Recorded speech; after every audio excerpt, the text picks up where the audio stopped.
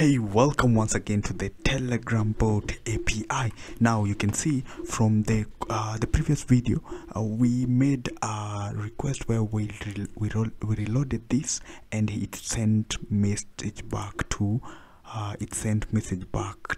the user via the bot. So what we want to do, we want to make this diagram possible by sending the message to the user, then checking what the bot will how the bot will respond. Then it will respond back according to the user information. So basically what we are doing here, we are creating something like a chatbot, an automated chatbot that we are going to do. What we are doing here, we are creating something like a chatbot where the user can interact with the bot according to the specific response that the bot will be set. So let's go back to our code here.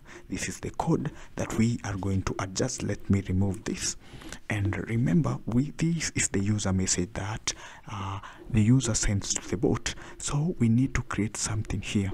I'm going to create something. I'm going to create like if the user message is let me do this.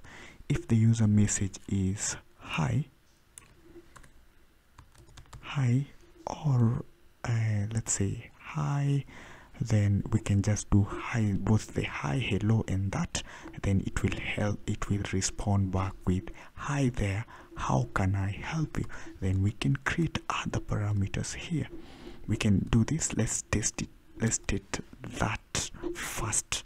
Let's test that. So you can see from this, the message that the user will send, if it is hi with the small, or hello with the caps, then hello with the small, it will respond the bot message as hi there, how can I help you? So let's remove this variable here so that we cannot confuse. Then we will go back to our webhook URL. Remember the webhook URL. If you didn't know how to set it, you can check it from the previous video in this playlist. So let's come back here, then copy all this, then go back to the webhook URL that we set, then paste it there.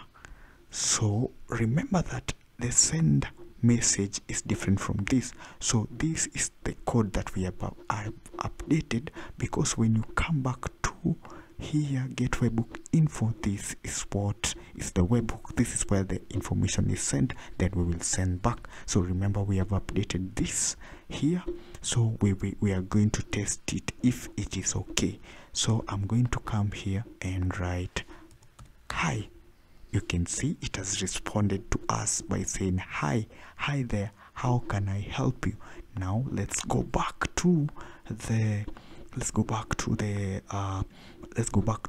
and adjust and add more information. You can see when we add other information like how are you, you can't respond, or if you write hello, you will get a message because it's included on how the bot is checking. So we can do this. We can add here an else statement where we will say sorry, I don't understand what do you mean. So I will copy this, then go back to this, then paste it there, then update the new code. Then I will do this. I will type here something like, let's say Alvin.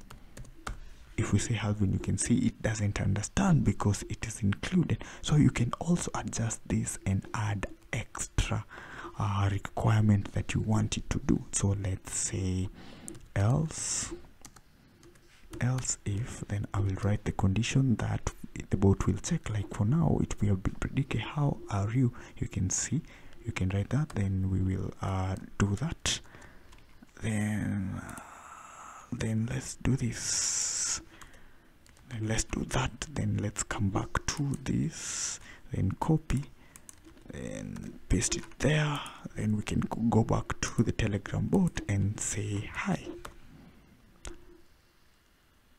Hey there, how can I help you? Then me, I will ask it as how are you?